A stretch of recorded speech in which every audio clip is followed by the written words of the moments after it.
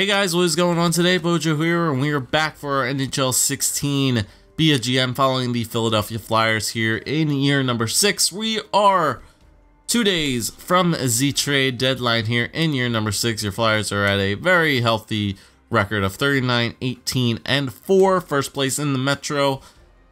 Pretty much around the first place in the entire NHL with some games in hand on some other teams. But we are possibly looking to see if we can make any trades here at the trade deadline before we move into the final month and a half stretch before the playoffs do begin.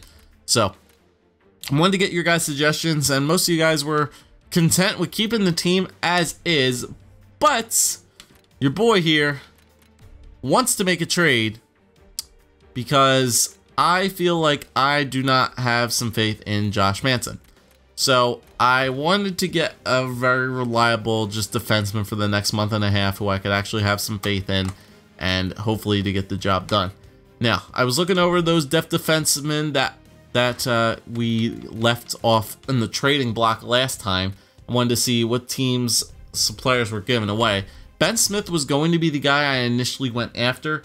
As you guys can see, he's got great defensive stats as a two-way defender. Would have been nice on the top 6 roles at 83 overall. But he's out with an injury, and I checked his injury out. I think it's like an MCL sprain. He's out till May, so we can't pick him up. Mike Green would also be a very suitable replacement for that as an offensive defenseman. His defensive stats are a little bit lackluster, though. I was looking for somebody a little bit more comparable as a defensive defenseman because that's what I need, like a two-way or a defensive defenseman to pick up where Robert Hagg left off. So I was continuing to go through the teams here. We got to the New York Rangers, and I was looking at Kevin Klein. Even though he is 36 years old, his defensive stats are still pretty fantastic. 83 for defensive awareness, 86 for shot blocking, 86 for stick checking. Very good discipline, very good poise. You know, he's not going to be your offensive type player, but he's going to be that nice shutdown defensive that you would need. Mark Stahl is going to be a little bit too much for me, as well as costing a little bit too much on a contract. Not going to spend $7 million and not going to pay that much for Eric Stahl. There was nobody else really that great that I would need. Maybe Lucas Spiza would be another possibility there as a top 6 role. 83, 87, 87. You know, that wouldn't be too bad. Could bring Lucas Spiza back to Philadelphia. How many years is on his contract? $4 million at 1 year. That wouldn't be bad, but just for a month rental, I don't think we need that. I think the safe play would be to go to the New York Rangers and just grab up Kevin Klein for very, very cheap. I mean, look at his trade value. It's almost like dirt cheap. So pretty sure we can just send over like a very low-level prospect that we're not using or some kind of draft pick for Kevin Klein. So I'm going to give up this Livingston guy. We'll give up Livingston, and we'll also send the Rangers a draft pick as well. Send them a draft pick. Let's send them, what year is this? 2025, 2021. Let's send them a 6th round pick and Livingston in exchange for Kevin Klein. $4.3 million cap hit. That's going to hurt a little bit, but he's only on a 1-year deal. So I think the Rangers will be happy to get, you know, a possible prospect and a 6th round pick for Kevin Klein. We can send that to the Rangers. They're going to be cheering in the streets when that happens, but there we go. Just nothing wrong with picking up a nice, reliable defenseman like Kevin Klein for sure. So let's go to player meetings, I believe, player morale. Because Kevin Klein will be inserted into our lineup almost immediately. Still at an 80 overall. Glad to join the team. I'll make sure this trade looks good for you. I think we got a fair deal with that trade, so don't let me down. Welcome aboard. I think that was a trade that'll leave both teams happy. Positive effect on Kevin Klein, which is good. It's on an upward trend now. And we can immediately put Kevin Klein into the lineup. So, sorry about Josh Manson, but he can stay up here on the squad for right now. Because I think he has to pass their waivers, if I want to say so. Let's see if I go to roster moves. Let's see if Manson would have to pass their waivers or not. Let's see. We go to defenseman, Josh Manson. He would have to go through waivers, yeah. So we'll keep him up here for right now. We can obviously let Kevin Klein go into the lineup where Josh Manson was, who's pretty much just a better defensive defenseman. In hindsight, he's a better defensive defenseman than Josh Manson was. Kevin Klein, substitute Kevin Klein with Josh Manson, and once the playoffs are over, then we could willy-nilly send Manson back down. But I'm happy to have Kevin Klein there as a right-handed skater, a right-handed stick player as well. That gives us some variety on our team in addition. So just a nice little depth role pickup for us, and he'll help fill out the top 6 role for the next month until Robert Hagg comes back. So just a nice little depth pickup there. It didn't cost us much. A prospect we weren't going to use in a 6th round pick, which is like, who cares? So we're really good to go here. We're in good shape. Hopefully Kevin Klein helps out for our team. And let's continue to go through the month of March. All right, so the trade deadline is here. I already made my 1 trade. Zach Smith is being placed on waivers. No need to claim him. As Kevin Klein's going to get morale for being dressed. We get a 6-5 shootout win over the St. Louis Blues in Klein's debut as a Flyer. And we get a 3-0 shutout win in the next game following that.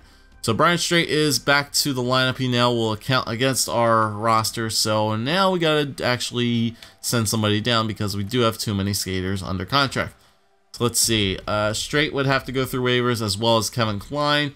So thanks, Brian Straight, but I don't think I need you. I'll risk the waivers because, you know, your defensive stats are okay, I guess. Or who do I risk more? Do I risk Klein more or do I risk Manson? Let's see. Manson, 83, 84, 86. Straight's got the experience, though. He's the veteran. Yeah, let's send Manson back down. Let's see if he gets claimed. Let's see. Waiver will be assigned. Every team will have a chance to clear. Moves will result in your team being over the salary cap. Let's see. Josh Manson. Send down. Looks like I can't do that. I don't know why. Can I send straight down? Why can't I send straight down? It's very odd. Your roster must be compliant to continue. What can you do? Okay, this is weird. Do I have to send a forward down? It's really bizarre. Can I send Ben Smith or James Shepard down? What the heck? Why is it not letting me send it down? What would you like to do? Make more roster moves. What the piss? Do I have an extra? I don't have an extra goalie up here, do I? No. Why can't I send those guys down? Because they're not waiver eligible? It's past the trade deadline, so I can't send them down. Muscular, yeah, it's just not letting me hit confirm. I don't know what the hell is up with that. Can't send Hagg down. Injury players cannot be a part of roster transactions. Is that why Straight can't be down? No. I don't know what that means. Hold on, in the system. Oh, let me just see something for a minute here. I don't know why this is up with this. It's a little bit weird. Yeah, I don't know. Alright, let me just auto-fix this for a minute. It's probably going to screw up everything. Auto-fix rosters. Alright, stop simulating. We got a win there. I think Straight got sent down. Let me just see what that screwed up with. Hold on. Edit lines. Did it screw up anything over here? Yeah, it screwed up everything. Alright, I gotta go through all the line changes again, boys, so I'll be right back. Alright, sorry about all that, guys. I don't know what happened. I had to change up my AHL and the NHL team back in order, so I don't know what the hell was up with that. Now I know why some people complain about the menus in this game. I don't know why it wasn't allowing me to send a player down. I guess because he was in the lineup still, so that was screwing with it. I don't know, but in any case, we got that all handled under control. We can get back to simulating now. As we are on a nice little 4-game win streak, I can see right here, and we lose to the freaking Penguins after we switched our lines back to normal. But we do beat the Hawks, which is nice, and we got a lot of games this month. Let's see if we can get some wins under our belts here. We can't freaking beat the Pengos though. Shootout loss to Buffalo. That's all right. Get shut out by the Blue Jackets. We're up to 45 wins though, which is nice. 5 more, and we will be at a 50-win season, which is very nice. Haven't scouted the U.S. at all. Let's see. I thought there was a really big like international presence this year. Yeah, some Liga players have like. Let's go to the SHL. Scout the forwards for 6 weeks in the SHL. 6-1-2. Okay, so we're losing some games here.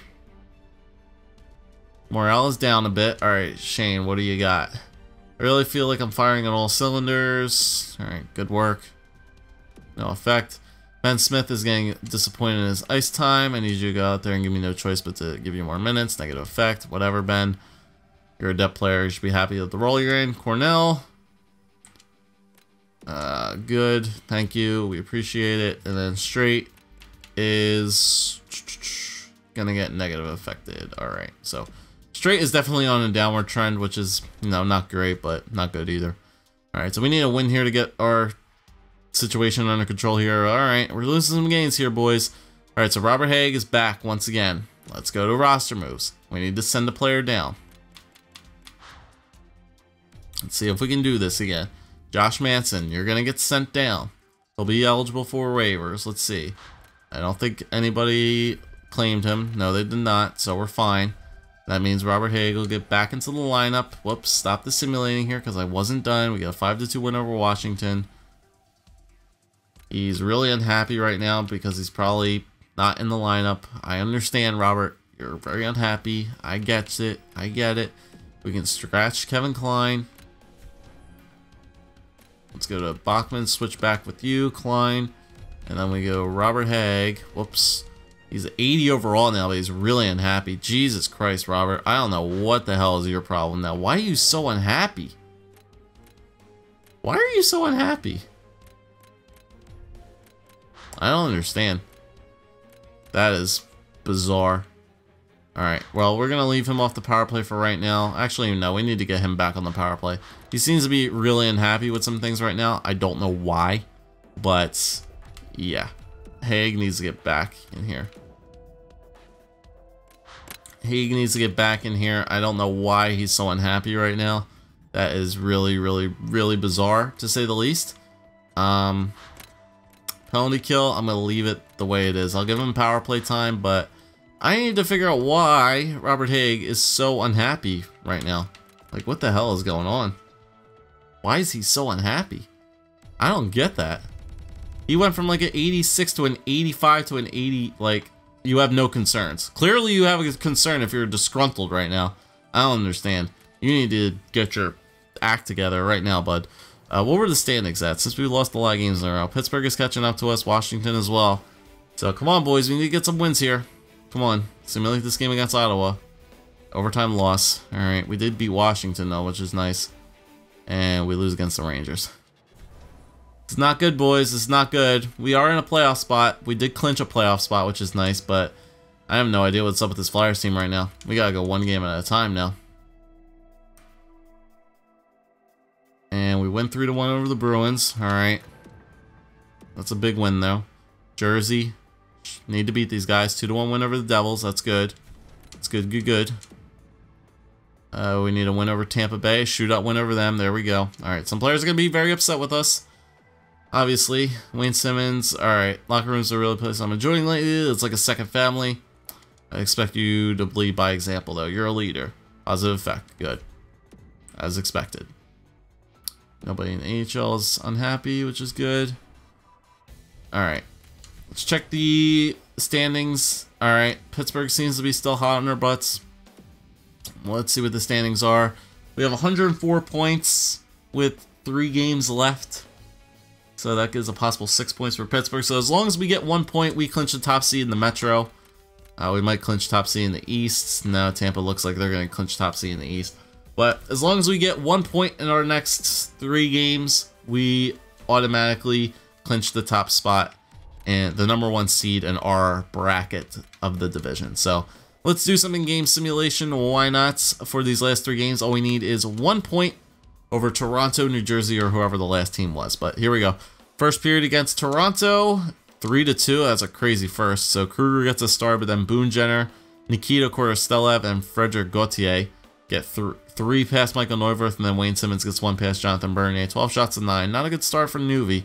Second period, 4-3, Timo Meier, but then Gettinger on Neuwirth again, so 4-3 lead for the Leafs. Third period is final as the Leafs beat the Flyers 4-3.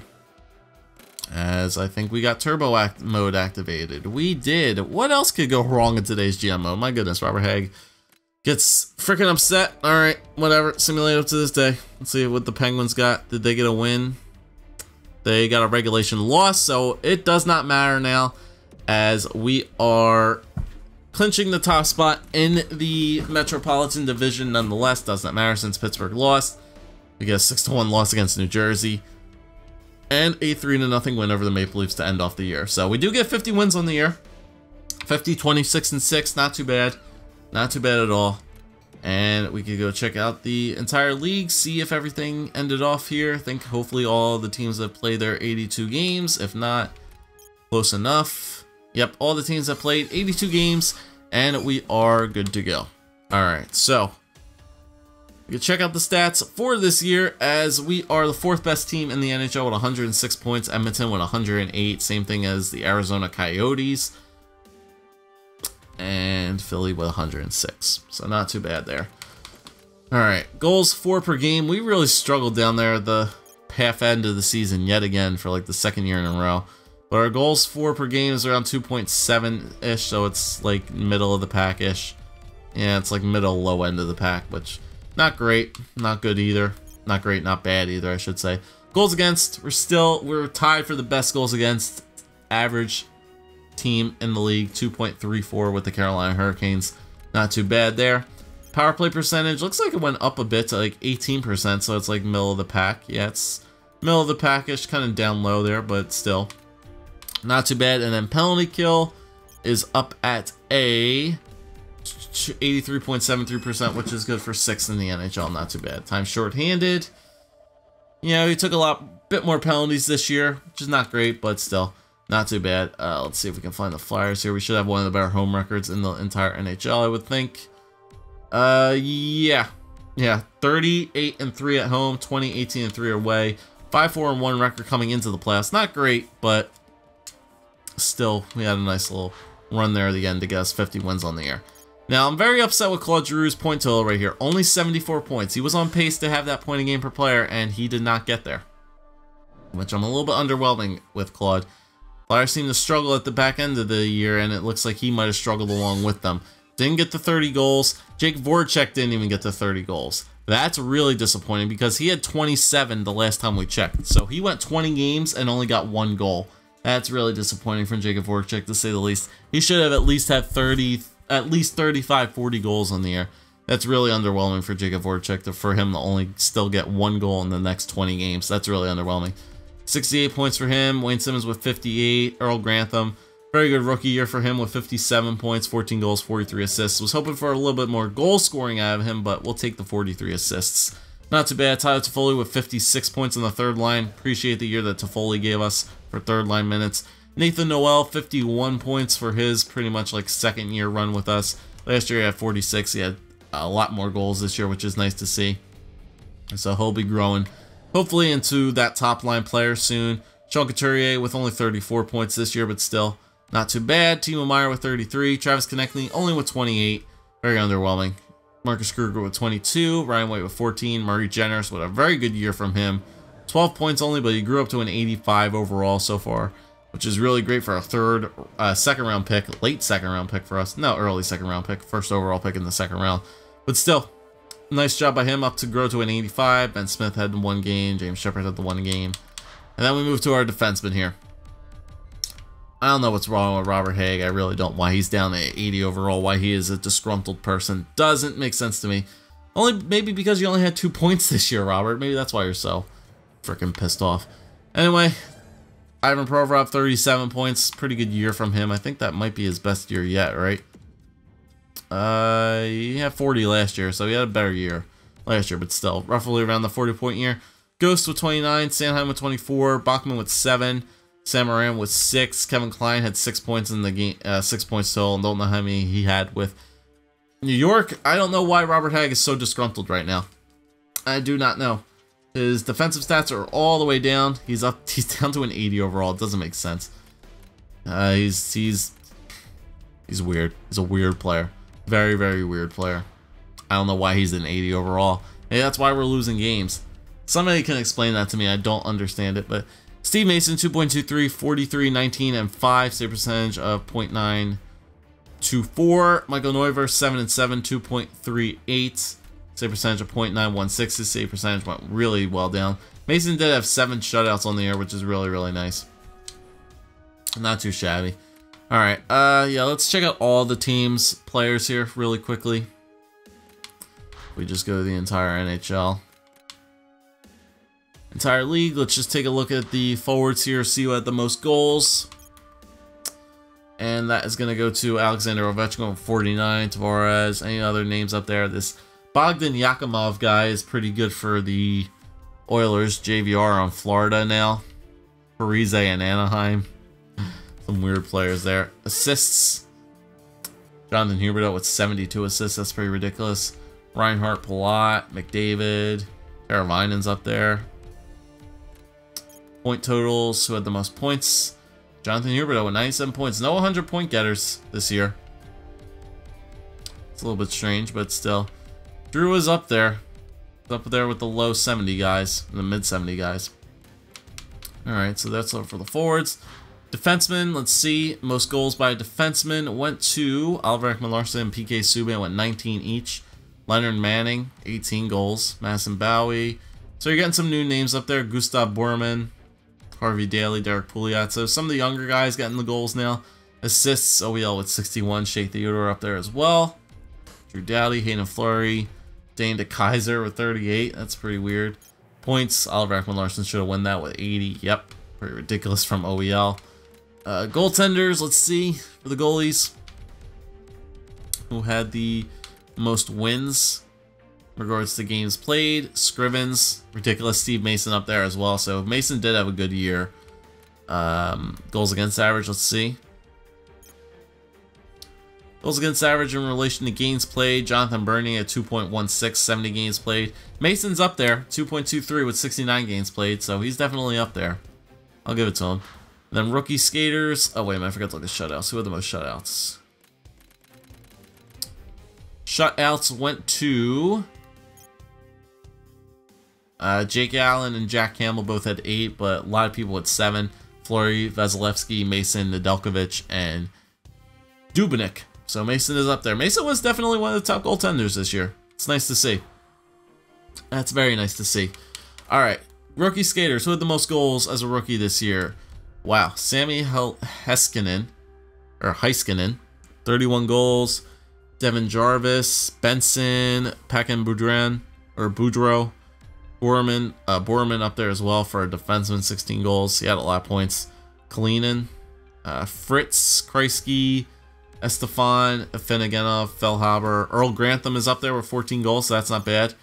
Assists. Grantham was 3rd in the league for rookies for assists, so that's not bad. I don't think he's going to be in any Rookie of the Year contentions. Well, he might be. Tyler Benson probably will get it because he had 72 points. It's part of the Buffalo Sabres. Borman as a defenseman, he'll be up there with 69 points. Heiskanen at 30 was a 30 goal scorer, so he might be up there as well. But don't overlook Earl Grantham, 40 points here. This Berg guy, Ollie Berg, another rookie for the Predators, might be up there as well. But Grantham did have himself a very good rookie year. And then rookie goaltenders, how many rookie goaltenders were there this year? Let's see. Wins. Stuart Skinner. Not really very great rookie stats. No really good rookie goaltenders this year. So that's disappointing. But that is how it plays out for this Flyers team. Robert Hagg is disgruntled. I don't know why he is disgruntled, but we're going up against the Toronto Maple Leafs in round 1 of the playoffs. So we will have home ice advantage. We're going up against the Maple Leafs. This is, you know, I would have kind of faith in this team, but we're at 80 locker room chemistry right now. Some players are kind of struggling right now in their overalls. I don't know what is up with it. I don't know why Robert Hagg is so disgruntled right now, why his overall is so low, but whatever the case, we have ourselves a pretty tough little matchup here going up against a Toronto Maple Leafs team that could be pretty hungry. As Robert Hagg is struggling as an 80 overall player. It doesn't make sense to me why he was so disgruntled. Because he missed 1 game, he was disgruntled? Or because the fact that he got 2 points this year? I don't know. Maybe Robert Hagg is a guy we trade in the offseason, or these coming years, because he's on that $5 million. Yeah, he'll have a 1-year deal, $5 million next year, so we'll have to see what happens with him if he's still going to be on a downward trend. You know, maybe he's a guy you trade eventually and maybe move somebody up. But for right now, hopefully our goaltending will keep ourselves balanced, but maybe some team meetings will boost Robert Hagg up. Maybe we move Konechny down to the 4th line. Maybe we give Murray Jenner some time up here. up on the third line to play with Couturier and Toffoli. Who knows? But we're going up against a tough Toronto Maple Leafs team that is, had some high scores for sure. Well, actually, I don't know. I'm seeing some I keep thinking JVR, but he's not on the Leafs anymore. So we'll have to see what the Toronto Maple Leafs have. But here is how the bracket does play out. In the West, you have Winnipeg against Dallas, St. Louis against LA, Edmonton against Anaheim, Arizona versus Minnesota. And in the East, Pittsburgh versus Washington, Philly versus Toronto, Florida versus Ottawa, Tampa Bay versus Carolina. But like I said, we do have home ice advantage in this first series up against the Toronto Maple Leafs. And that'll be in the next video, guys. What should we do? I mean, give me some suggestions for edit lines. I have no idea. How are the Phantoms again? Phantoms are going to be in the playoffs as well. They might get a 50-win season as well. But still, looking pretty good down there. And we're going to go into the Year 6 playoffs yet again. High expectations for this Flyers team, finishing with the best record in the Metro, having home ice for at least, I think, the first 2 series. We need to at least make it to the Eastern Conference Finals to consider it a successful year for us once again. But that journey will start next time around. So thank you guys for watching. Leave a like, comment, subscribe as always, and I'll see you guys next time as we start our Year 6 playoff run.